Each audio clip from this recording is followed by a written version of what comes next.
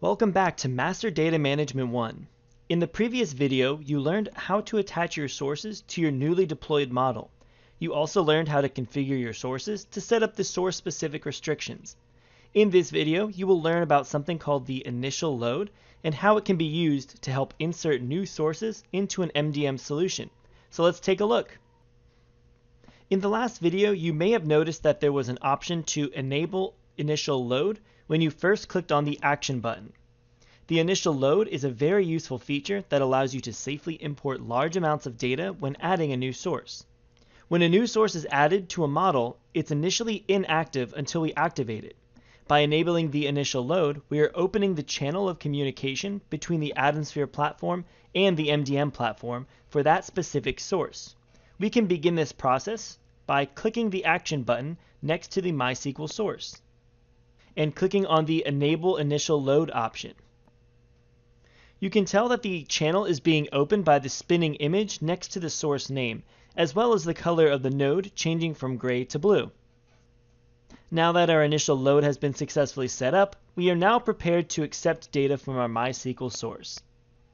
There is another key feature of the initial load that needs to be mentioned. The initial load will not only open the channel between Atmosphere and MDM for the selected source, but it also blocks all other channels from receiving those updates. Essentially, the initial load helps you insert bulk data from new sources by restricting changes to existing golden records. Since a new source will most likely result in the creation of new golden records and updates to many of your existing golden records, the initial load will ensure that all of this new data will be imported without the fear of corruption from other sources. The initial load mode adds a temporary extra layer of security to ensure the bulk load performs its updates and creates properly. Once the initial load of data from the new source has been completed, you will be able to allow the new source to accept channel updates normally, which will also open the other attached sources channels as well. Any updates that come in for blocked sources during an initial load process will be queued and processed normally once the initial load is complete. Now, setting up the initial load mode is pretty simple, so I'll demonstrate how to do it for our MySQL source, and then you'll have some time to do it after the video to try it on your own. When we left off, we were actually here on this screen looking at the different configuration options from the Sources sub-tab. The first thing that you should notice is that the circular nodes to each of our different sources here should show up as gray. This means that they have not yet been activated, and this is pretty typical for new sources.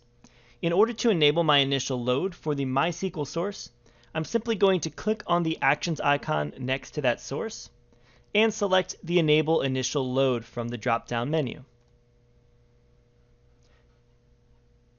You should notice that the Actions icon will turn into a spinning icon while it works to enable the initial load. Once complete, the Actions icon will reappear and the gray node will turn into a blue node.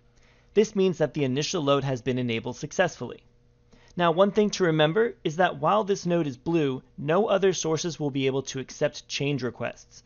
Only change requests from the MySQL source will be able to make changes to the contact repository.